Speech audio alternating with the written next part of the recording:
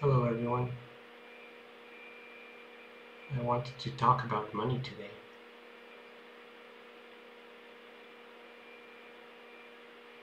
And I wanted to talk about it because I see in the world that it is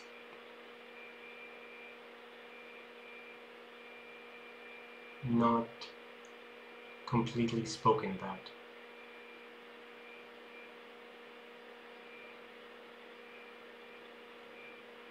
I see that there are unspoken assumptions about money in many people, and I wish to speak them out. I feel that there are many unrecognized emotions within us related to money, and I wish to state them out loud so that they can perhaps find a conscious resonance in other people that listen to this message.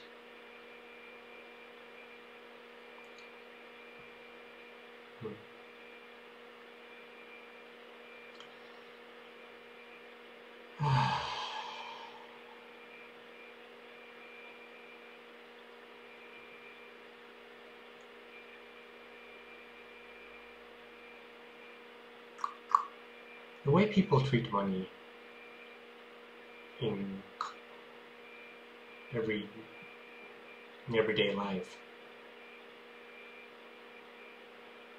is fairly straightforward.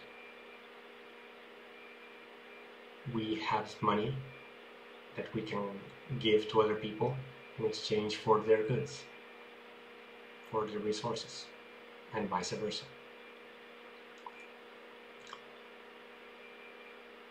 Resources being not necessarily only material goods, but energy, time, effort, services,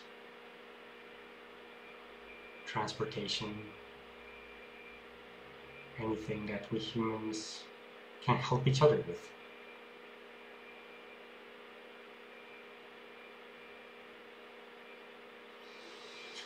It is a manifestation of value in the physical world.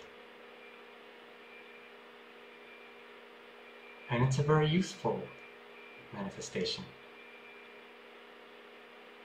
because it helps us distribute resources in a standard way that we can all share these days across the entire globe.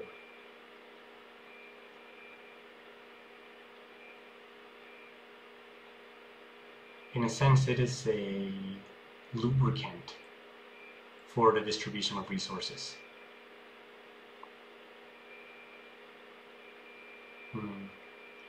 Much as the oil in an engine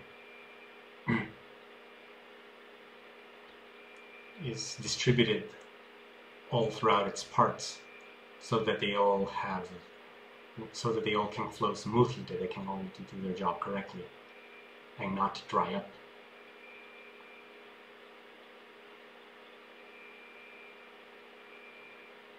And in this application, in this use that money has,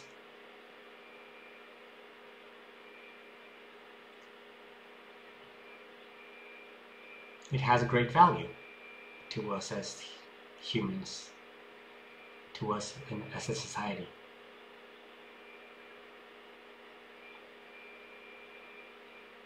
However, it happens quite often that this usefulness is equated with a value that is beyond the scope of money.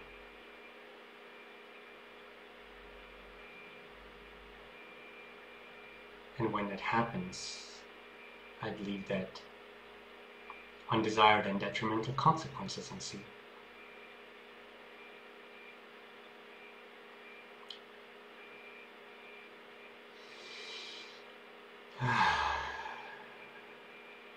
I wish to speak about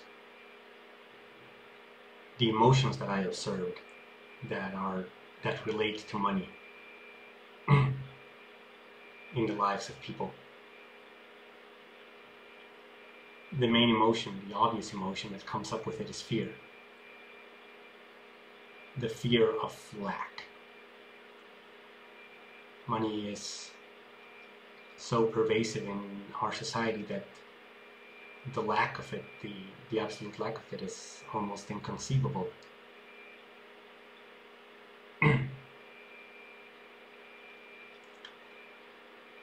And the lack of it, and not having enough to support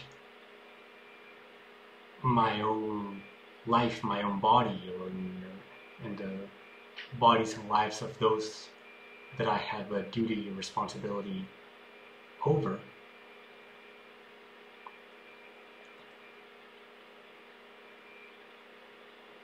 feels very undesirable.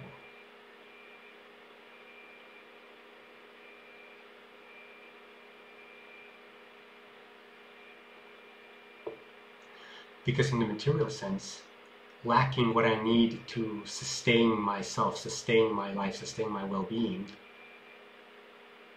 is failure. It is a failure to provide for myself, to sustain my own life. And I feel that we humans have a primal fear of failure. And in the realm of material possessions, this translates in our society to a fear of lack of money.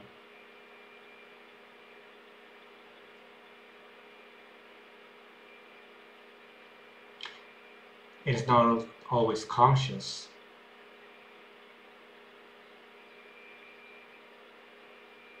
but it very often just lives there and lurks in the corners or shadows of our psyche and influences many of our decisions,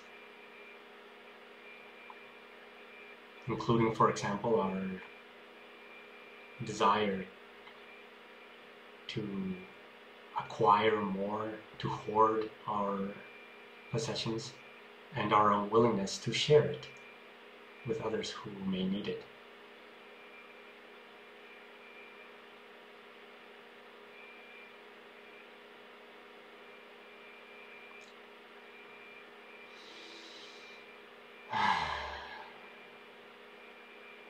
This fear arises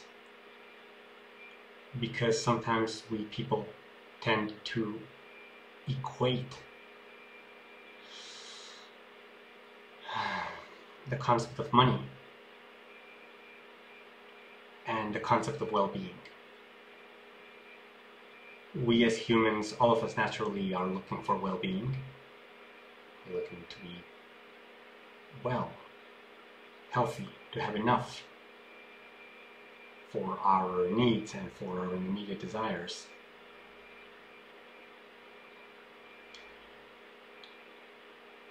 And in the world of material resources,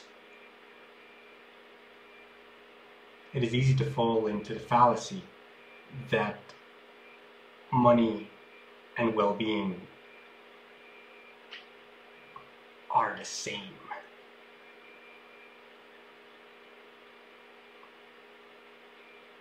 We might think that we know that they are different, but very often the concepts of money and well-being are stuck together, and it is hard to, and they are stuck together at an unconscious level.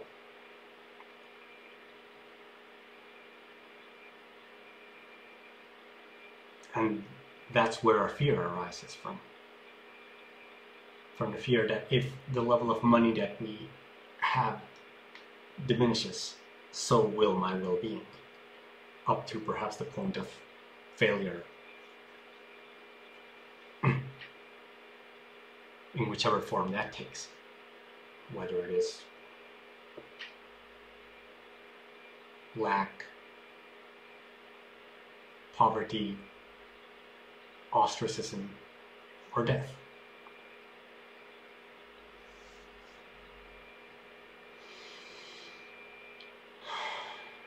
Another emotion that is quite related to fear. Whoops. Monitor turning off.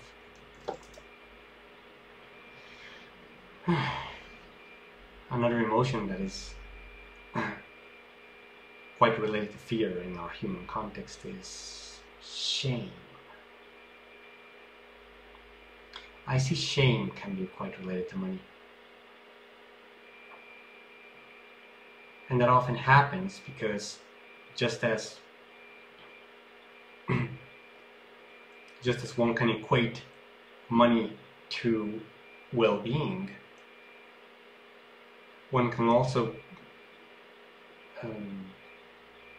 conclude the fallacy of thinking that money is equivalent to worth.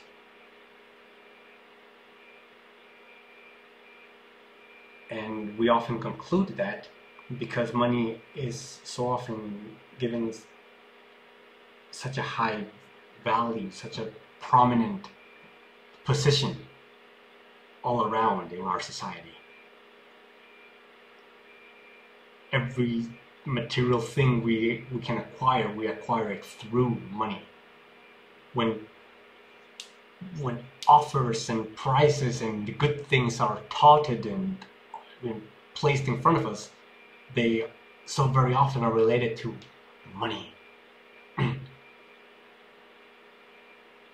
can win the lottery, you can get 50 million units. You can win this prize. You can win this prize that is worth 5,000 units.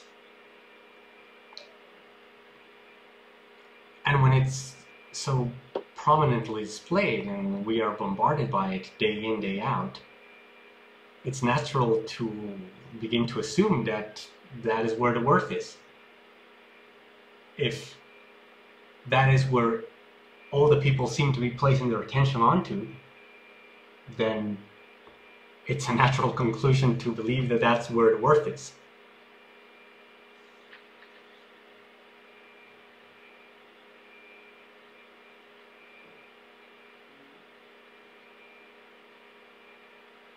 And in my experience, it is not.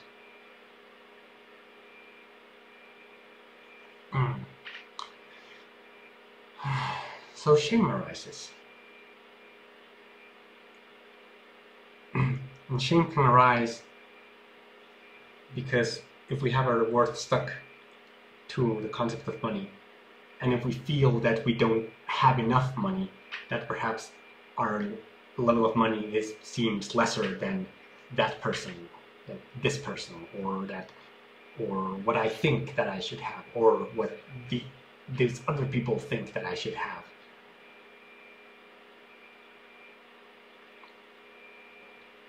Then as the level of money diminishes, my level of worth goes together along with it, because we have made the assumption that these two concepts are tied together.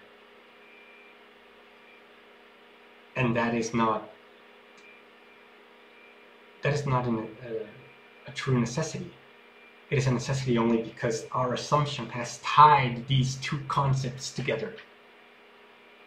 And if they are stuck together, then we cannot feel worth when our level of money is low.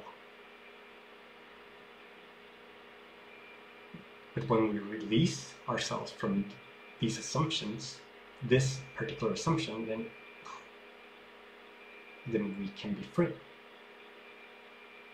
And then we can be free to focus our worth on something different, on other things, while our level of money fluctuates as it is prone to do in life.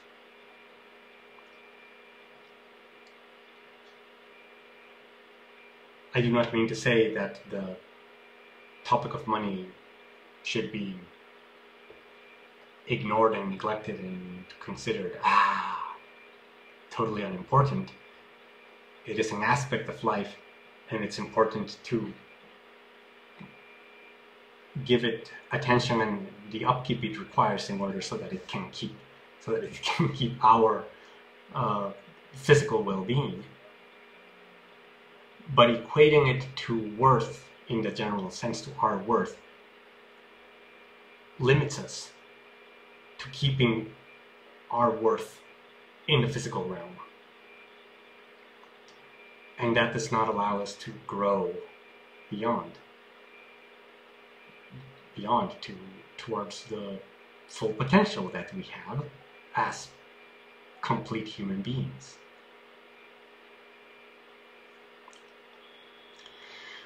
So that's where shame arises from, from this false equivalence of money with worth. And just as shame arises from the feeling of lesser worth, its flip side, pride, can also arise when we believe that we are of greater worth than our neighbors, greater worth than what other people think that we are, that we should have. It is the emotional sense of superiority.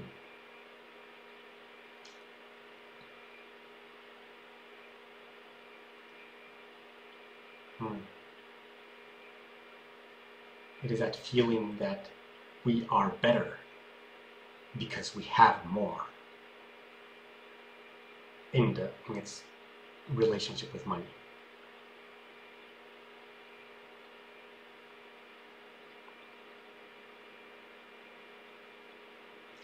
And a curious issue with pride is that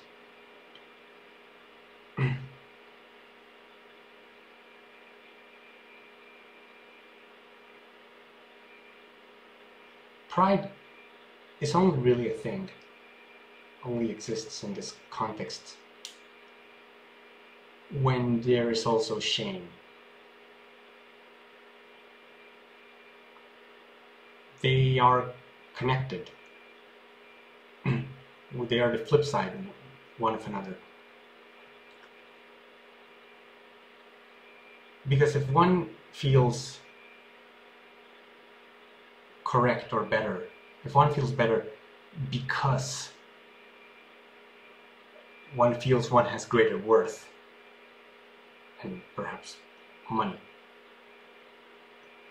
then one also feels worse because one feels one has lesser worth or money.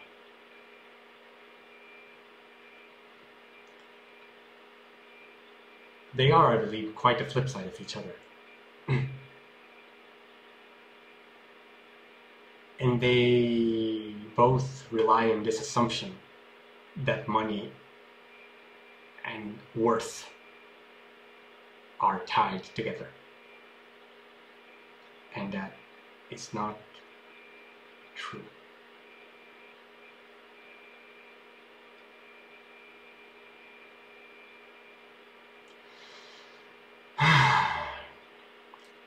I speak from personal experience.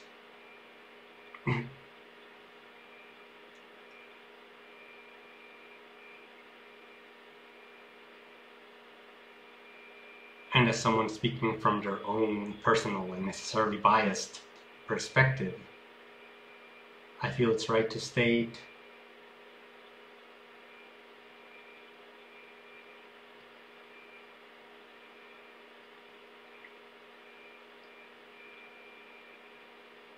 some of what my financial experience has been like. I do not believe I have ever experienced lack to the point of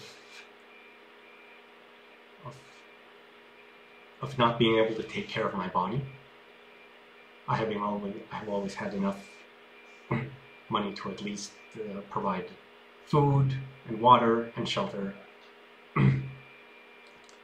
and basic necessities for myself. And I also have not experienced lavishness, extreme luxury, I believe.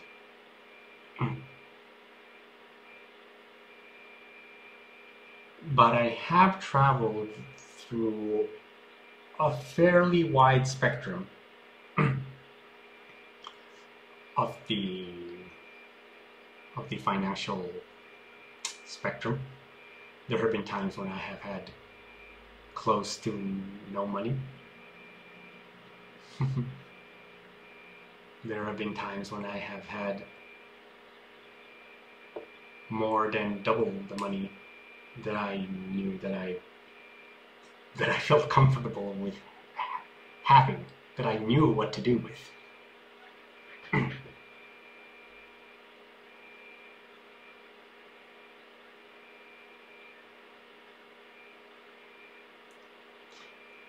I imagine there are people who will and can say that not knowing what to do with money is more of a symptom of financial ignorance, perhaps. But I believe that each person has their own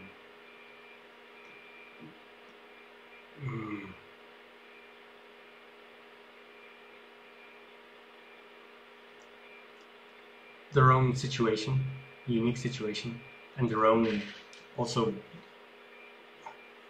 nature that allows them to want to use money in certain ways or others.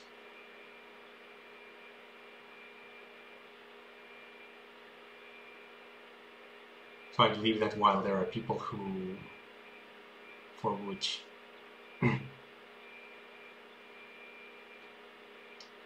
each person's own, for which they believe that there's always a correct use for money and for oneself in some way, or that it can always be invested, or it can always be, make the money work for you. I believe there are people also for which that is simply not a truth, not something that appeals to oneself.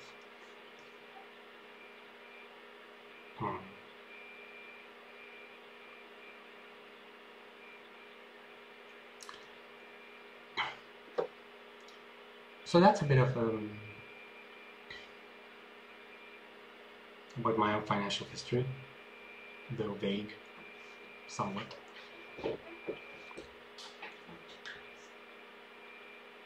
And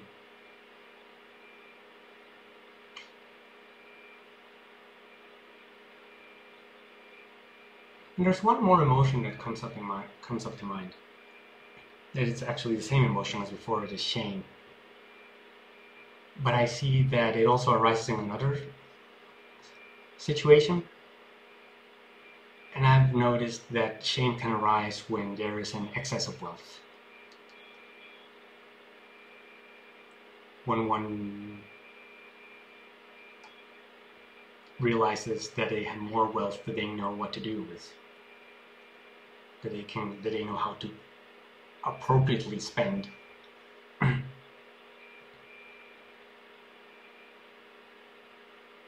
I mean, that's a curious experience.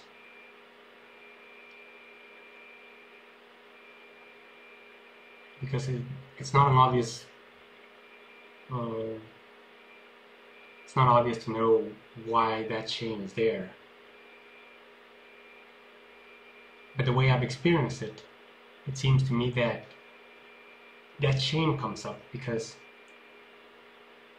if I am the possessor of this money and I do not know what to do with it, if I'm uncertain about it, then perhaps I am not worthy to have it.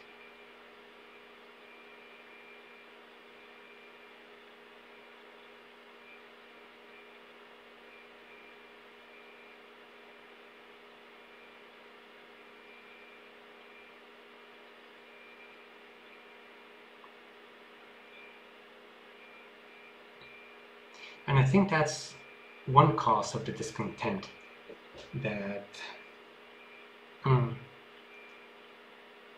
that people with wealth can have, even though it may be unconscious.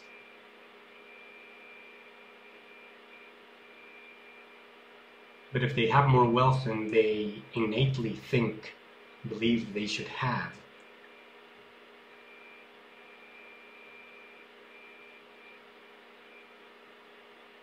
then there is a sense of incongruency.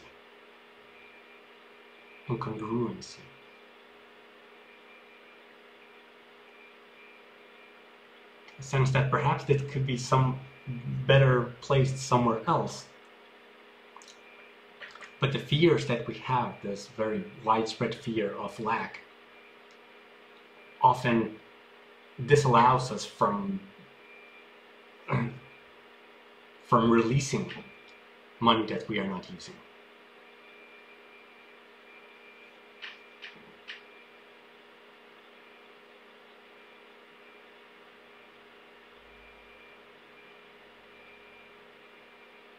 Because fear has set up a barrier inside of us. In my experience, we humans walk around with certain barriers placed around us, past which we do not allow our resources and our care to go through, to go into.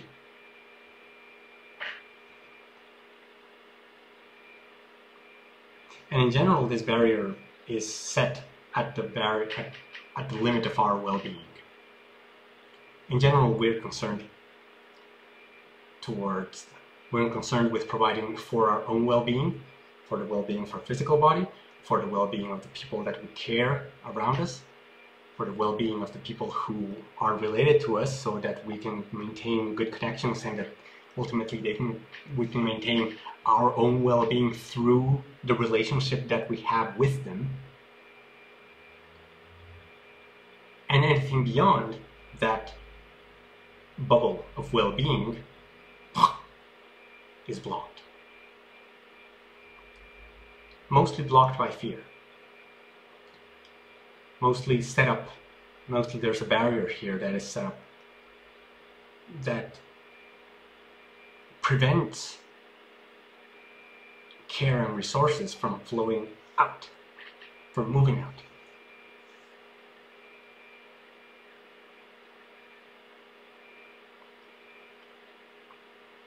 It is not a widespread social norm to pierce this barrier of well-being. In general, it is almost an obvious axiom that we care for ourselves and others care for themselves. And up to a point, I believe that is correct. Each of us has responsibility over our own context, over our own circle.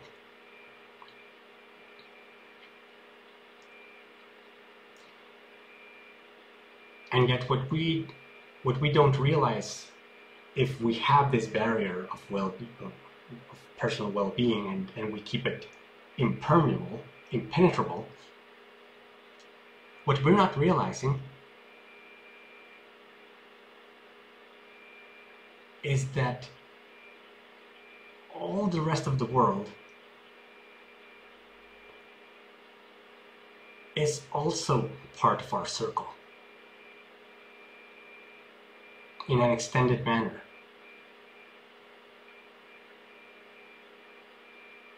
Because, just as I was saying before,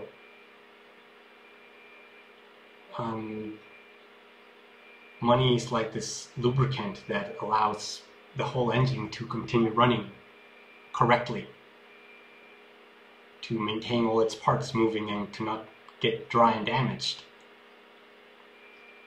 And in this engine of humanity that we are as a whole, this lubricant needs to flow through all its parts. And if it doesn't, then some parts of the engine will eventually become dry and damaged, and perhaps break. And if a part of the engine breaks, the whole engine suffers the consequences.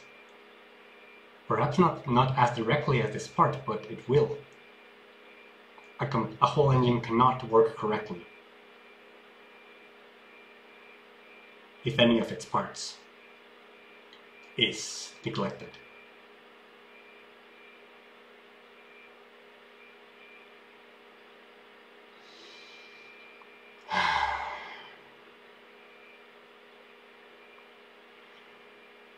When we set up these barriers between us and the rest of the world, they tend to be quite unconscious. They tend to be these force fields that are placed there by our fear. Usually our fear of lack.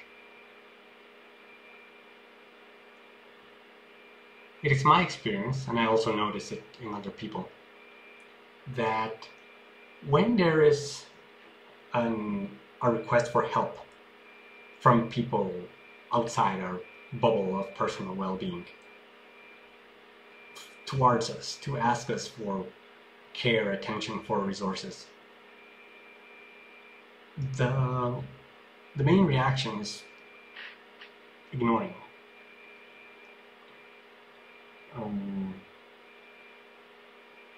Ignoring. Refusal.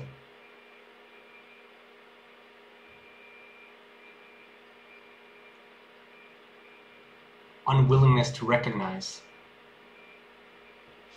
that there is a need at all.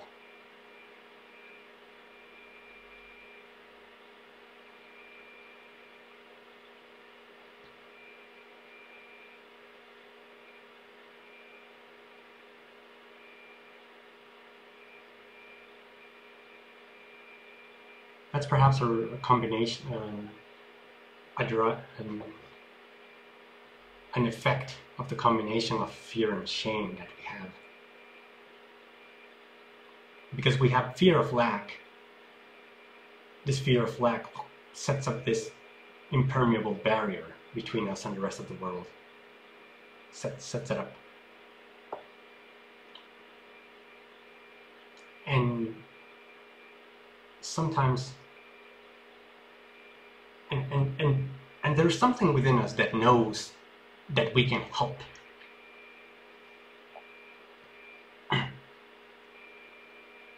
And sometimes that thing will vibrate, will say, hey, yes, oh, let's help. It knows that it can help, so it will make an impulse to try to move past this barrier, to go in that direction.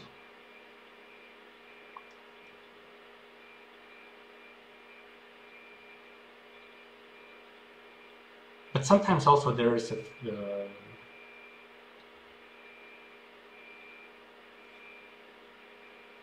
that's later. So first, if this fear barrier gets set up and we react to it, then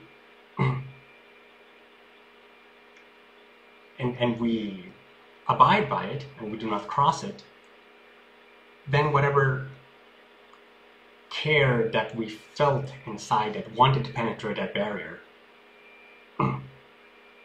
is it's impeded. It's not allowed, and so we obeyed the fear rather than that care.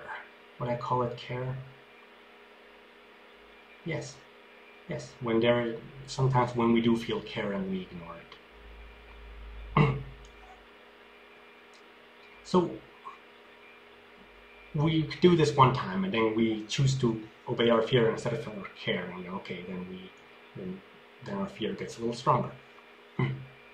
And then we do it again, and then our care perhaps tries again, but then again it is repelled, and then okay, our fear continues to be obeyed. And then if we do this continually and over and over and over, and continually obey our fear and do not allow this care to express itself, then eventually we begin to learn, our entire system learns that what we want to obey is this fear and not the care that we have inside. This happens via persistent habit. Via the habit of doing something continually, we develop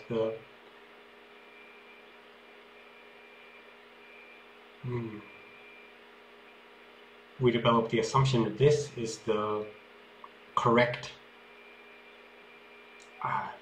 signal to obey, and this one should be ignored. And if we do this over and over and over and over and over and over and over in life, we disconnect from the care that we have in ourselves. We can disconnect from that spark that intuitively knows that we can, and sometimes are, and sometimes it would be beneficial to move through that barrier into the outer world. But it's later not listened anymore. And then that's a problem if we lose our connection to that inner part of ourselves. Because I believe that that inner part of ourselves is the part that guides our growth.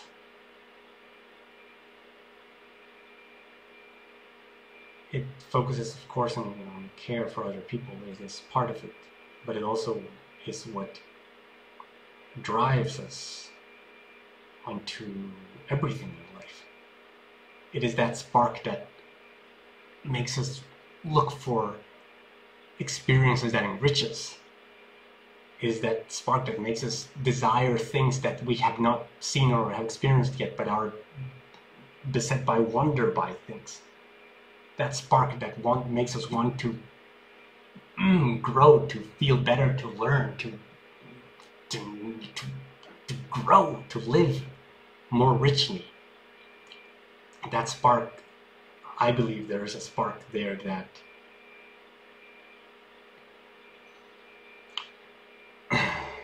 guides us. It can guide us if we allow it. But we need to pay attention to it.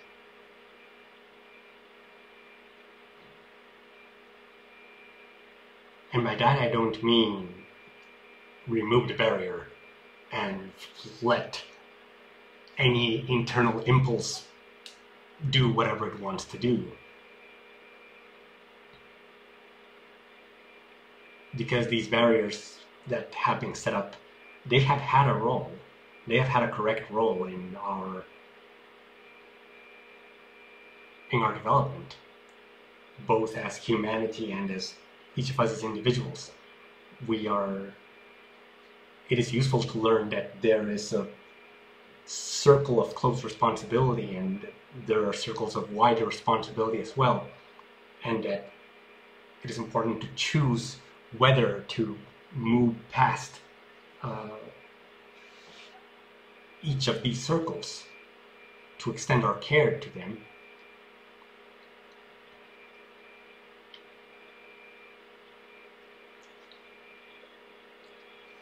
but it's important also to remember that we have this spark. Because if we forget it, and it's very, very easy to become lost in life.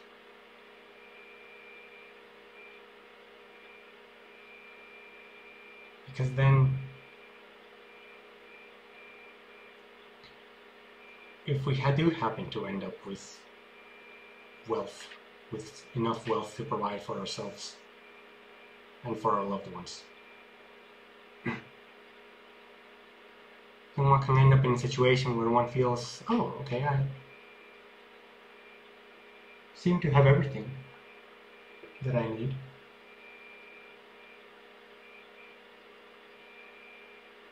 Wait, did I say this already? I'll say it again. Yes, when one feels, oh, well, I am in a situation where I have everything I need. And there are some things I want, but they're not really like things I want. They're just like, yeah, I could have them, they're good. They're kind of like similar to the things that I've already gotten, that I've already wanted and already attained. So I have all the things, so now why am I not happy?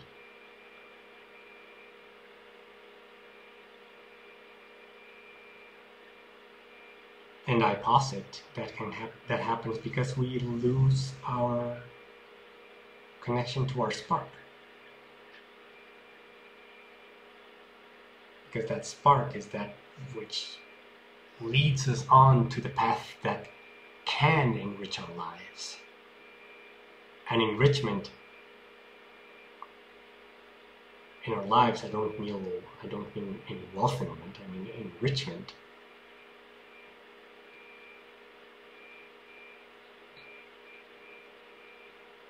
Through learning and growth, naturally brings happiness. It brings a sense of fulfillment.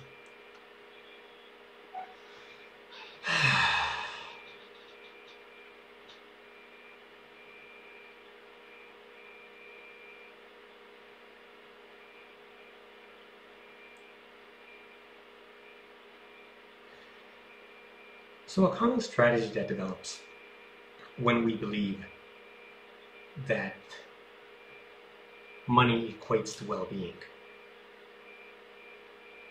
or it leads to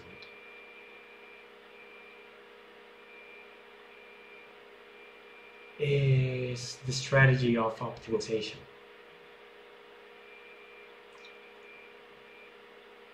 It is a strategy based on rationality, on material rationality. That states a strategy to maximize one's chances of well-being are to maximize wealth, which is often derived into maximize inflow and minimize outflow. Bring it in, bring it in, bring it in, and just spend as little as you can in order to maintain our circle of personal well-being.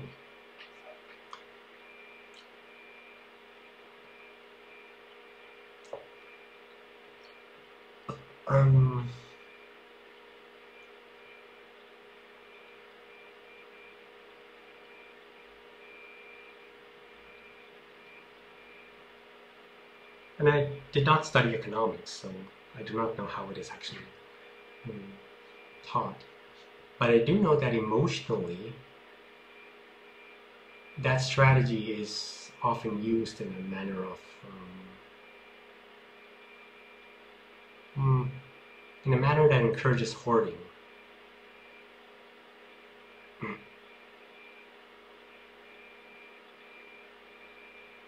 It encourages us to keep as much as we can, to release as little as we can, to acquire as much as we can.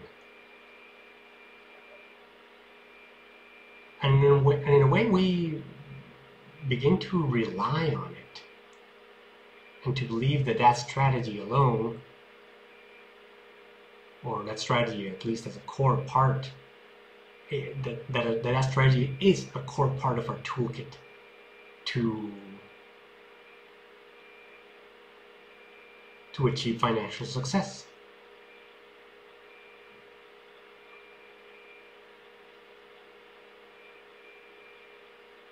And I do believe it has value,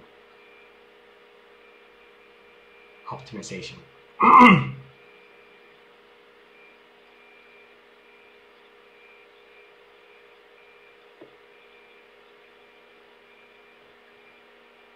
But I believe that it is often interpreted incompletely, because it often focuses entirely on what can be measured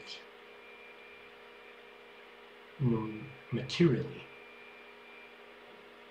and shown numerically.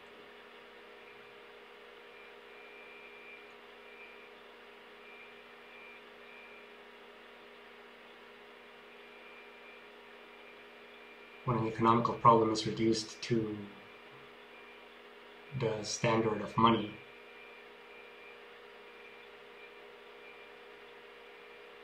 then all the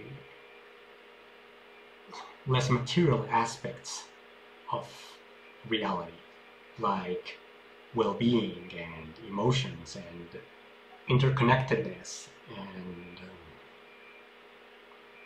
richness of life and development, human development as a whole, are not considered, but rather only the numbers and the money is considered, the material wealth, possessions.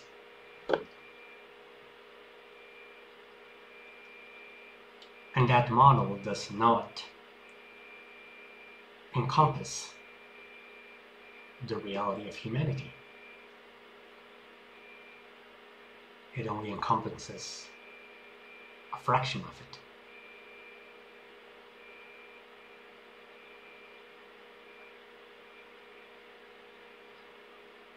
I'm not saying that it is easy to add in these extra qualities and aspects to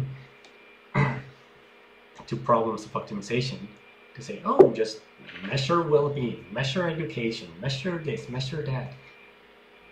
I'm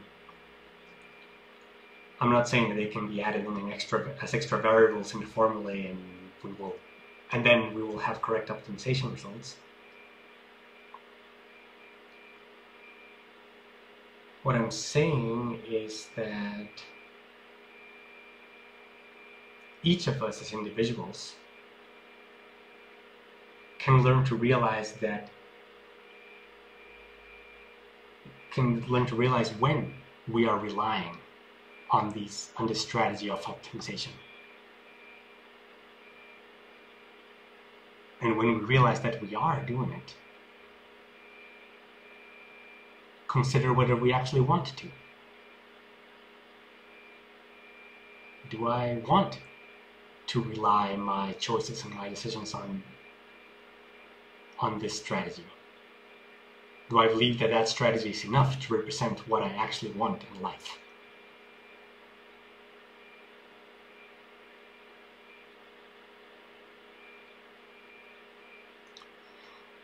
And for many people, I believe that might be enough. It might, at their state in life. If the answer is yes, then let it be a yes. But I believe that for many people, something else might come up that will bring them to consider that there are other aspects to life, that their current optimization technique does not consider.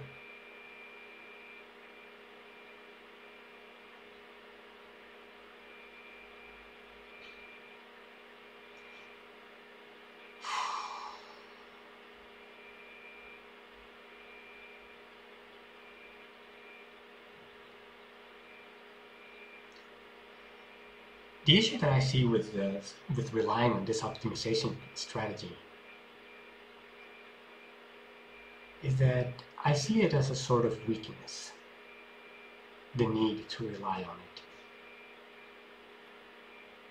And by saying this, I don't mean to attack or criticize anyone who does.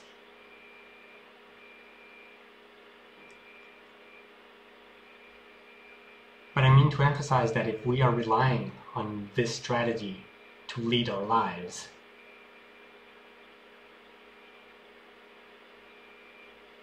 then we are not developing our own capacity to lead our lives. And we are instead relying on a crutch of sorts to be able to live in this world, to have a certain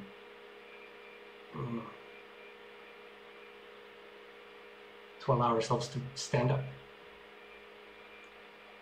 We rely on this crutch to keep ourselves from falling.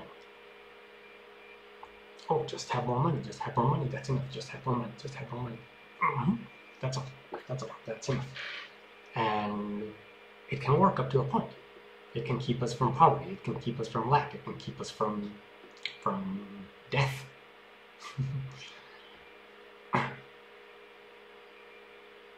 But this reliance, as with any reliance on any external factors, does not allow our own capacities to grow and to develop.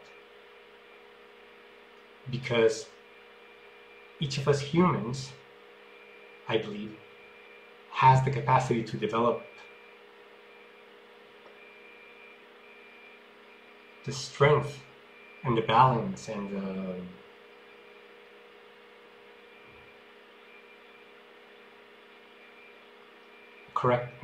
necessary sensitivity and intelligence that allows us to rely on ourselves to lead our lives, and not on any external factors, not on any strategies or on any other other people's authority, but rather on our own perceptions and choices.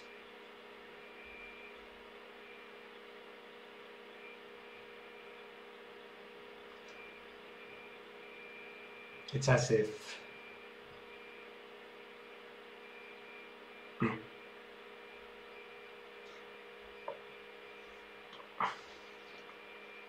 if we are using this strategy of relying,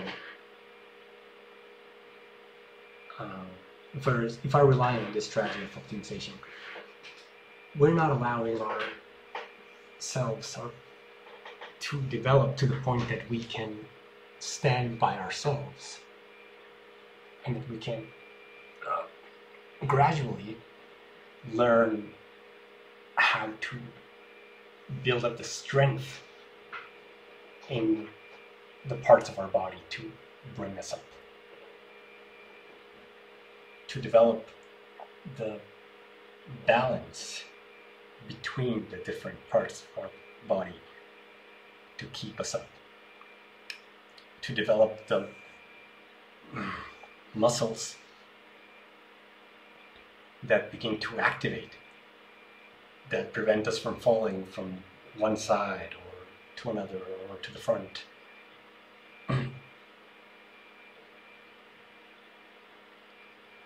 Learning to rely on oneself takes effort, just like learning to stand by oneself takes effort.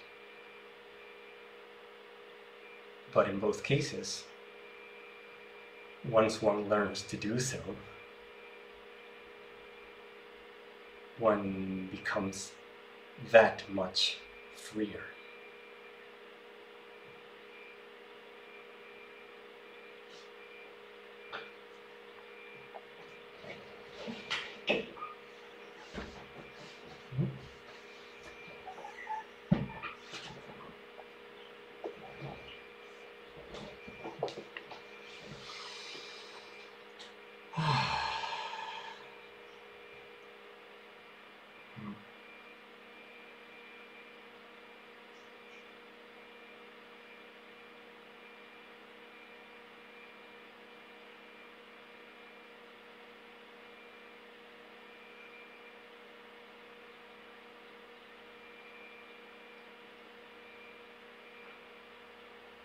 Another effect of this strategy of optimization, especially when it's taken to its material extremes through numerical methods, is that it can bring people to squeeze out as much value, as much wealth as possible out from their surroundings, and to hoard wealth into themselves.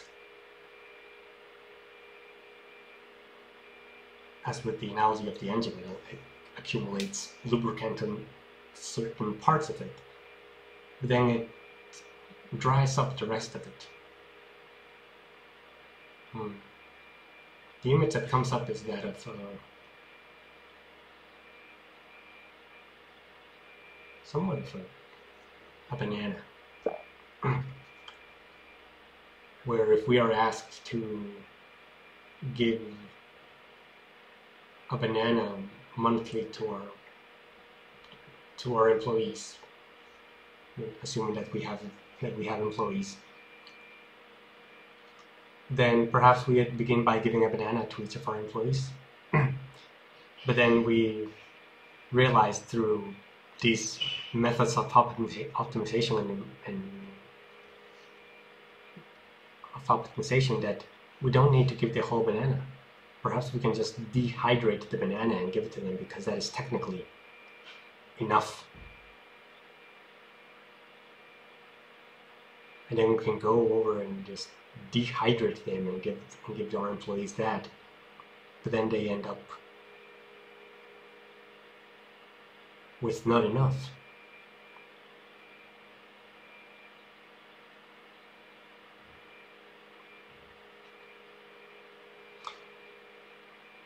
And that's something that can happen if we rely on our numerical methods to tell us what is correct, instead of allowing our own criteria and our own choice to lead the way.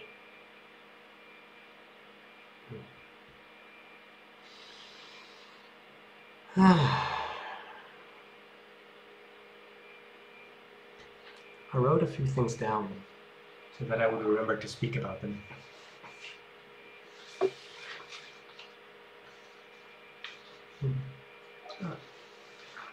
Here it is.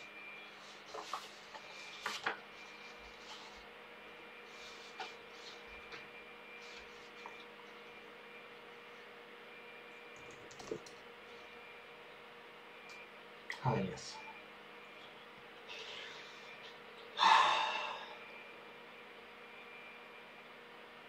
I think the last topic I want to mention about money is that of openness.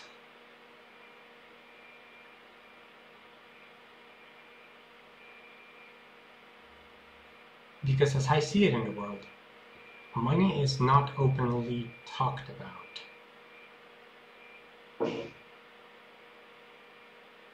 Not at the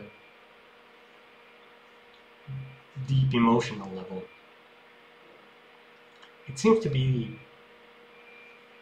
the core topic of money seems to be layered, covered with layers of assumptions that each person believes that the other people have the same assumptions as them, but they often dare not to touch them. They often dare not dig deeper into the assumptions that the other people have, or that they themselves have. Very often, because money tends to be a very, very prickly subject. And by that I mean that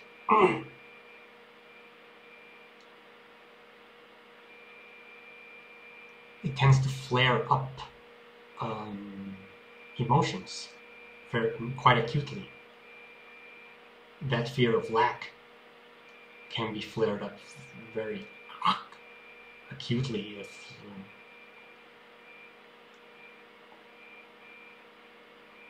if we feel threatened, if we feel that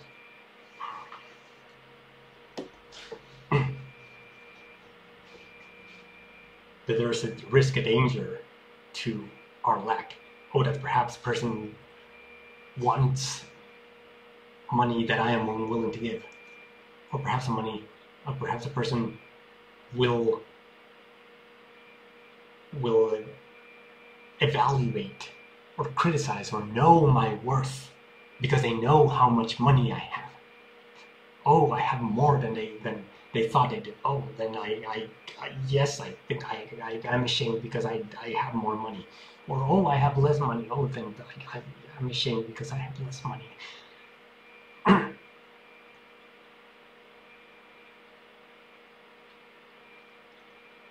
So it tends to be a prickly subject. And we tend to not dig into our own assumptions.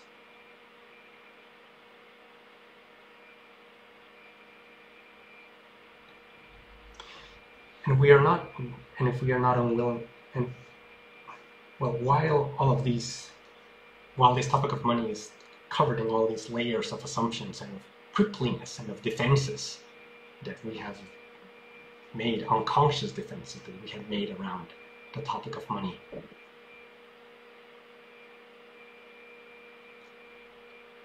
then we are not willing really to share our financial facts with people because they are tied so closely to these emotions of fear and shame.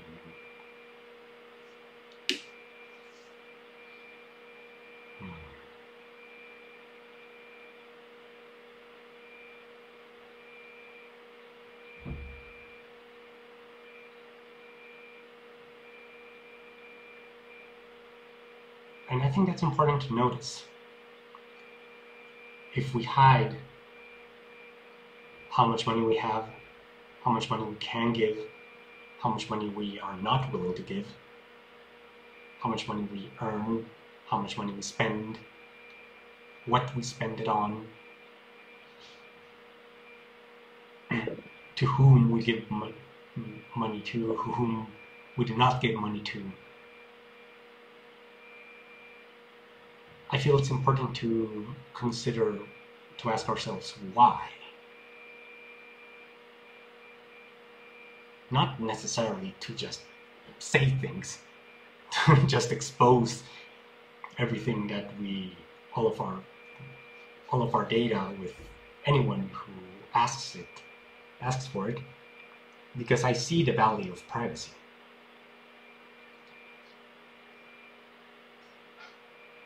In this society, which at the moment is beset by lack, by violence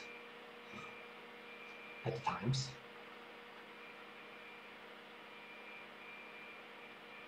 and by transgressions of each other,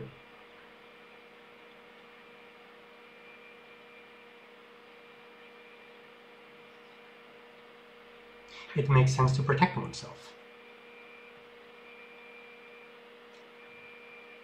and to not become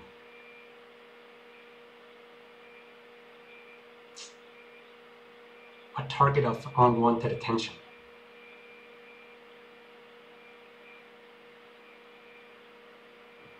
However, knowing why we choose to hide some things, or knowing why we choose perhaps to show some things, some people actually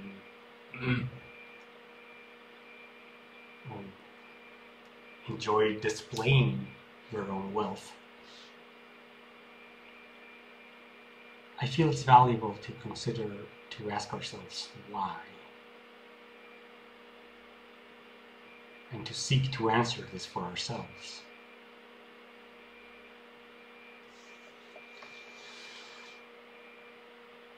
Because while we do not do it, all of these assumptions,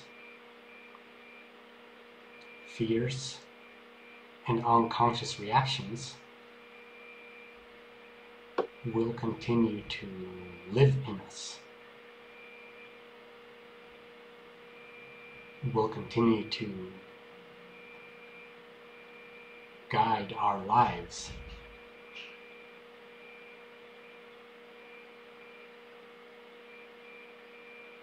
Even when we do not want them to.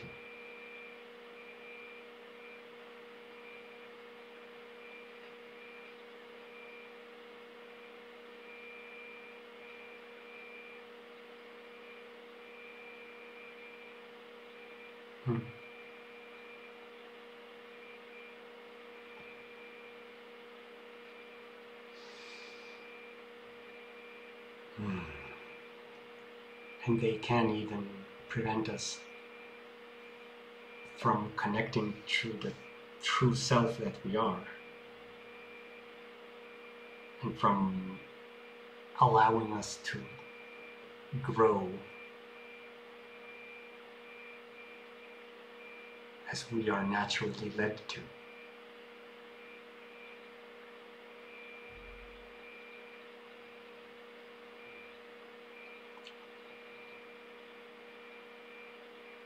It's very important to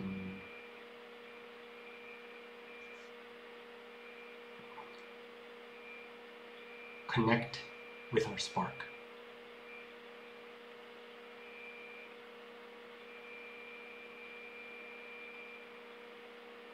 As initially uncertain as it may seem.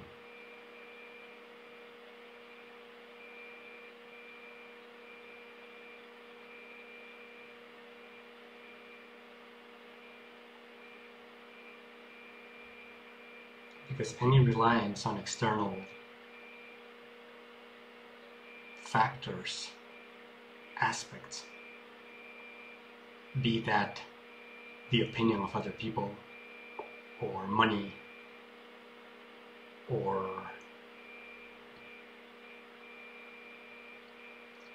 the strategies that we use to guide our lives, or the authorities of other people,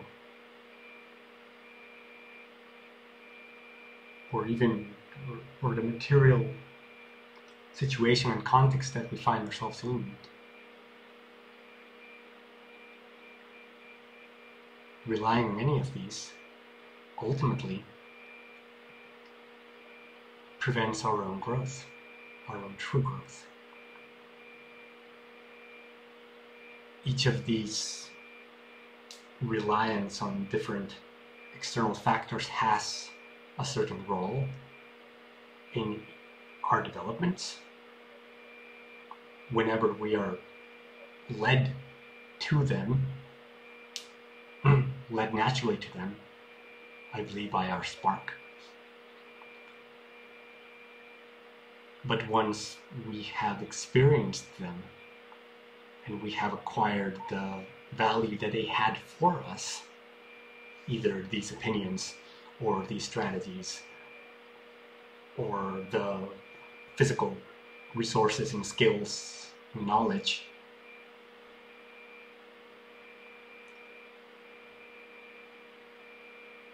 we do not need to continue relying on them.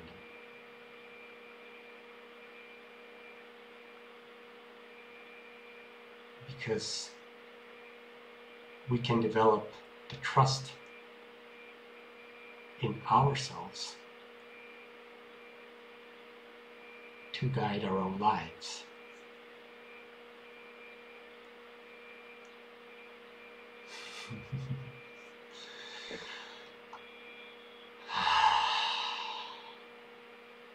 That is all.